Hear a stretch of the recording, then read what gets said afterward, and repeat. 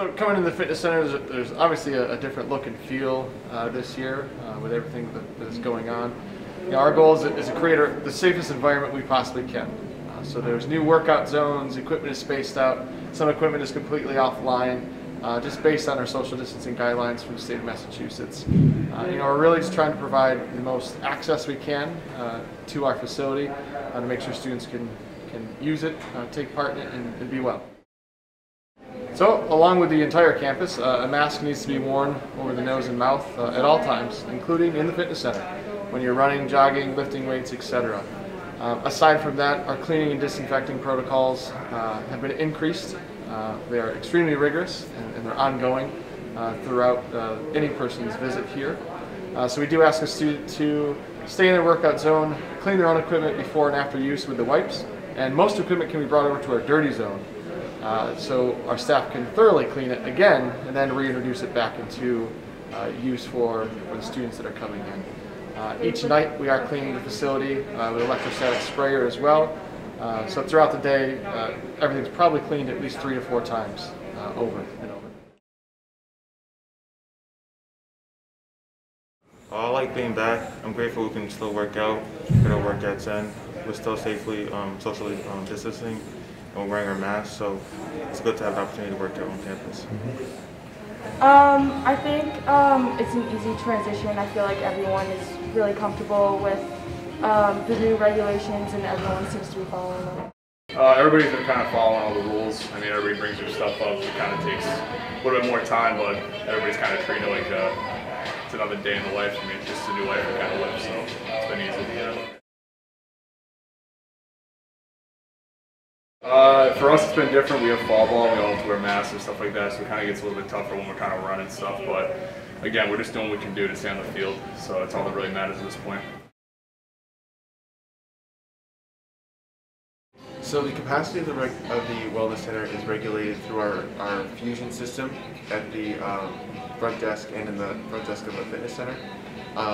We've reduced the capacity to 50 students, so that's 30 downstairs, 20 upstairs, and we regulate that through our wsulancers.com, our website.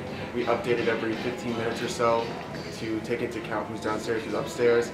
And if we reach close to capacity, we close off a certain floor just to make sure that social distance is abided by and we're following all the new protocols through the university.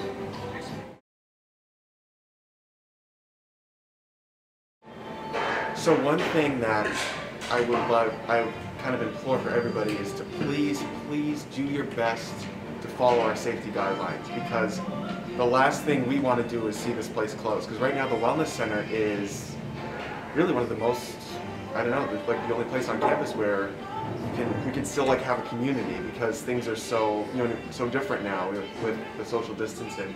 This is one of the only places that we have that, you know, it can be still the community aspect of the whole school. So we kind of ask that everybody just you know, do your part.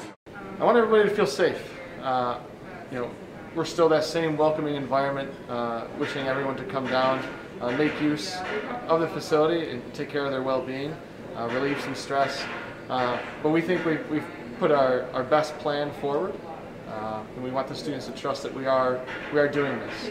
And, you know, when we do approach folks and students about wearing their masks or cleaning equipment or not putting it back and letting us clean it, you know, it's for everyone's safety. So we want everyone to come down, follow our new guidelines and policies, and recreate with us.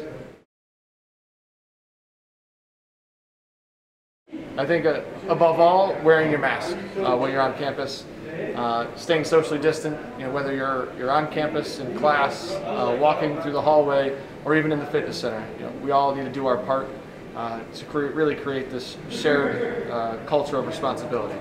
You know, it's everyone's job to keep everyone else safe and do the best we can to mitigate the risk and stay open.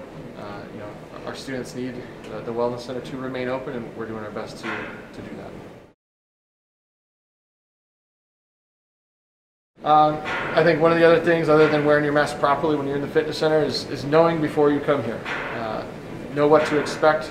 You know, whether you're checking out our website or reopening plans, checking out the hours of open recreation versus the fitness center, you name it. Everything is very flexible throughout this semester, though. So the importance of whether it's making that phone call or checking the website will probably save you some time and hassle as things change at a given moment. But we're doing our best to be as transparent as possible with hours and reopening plans, policies, procedures, reminders, you name it. But we welcome all of our students to come on down.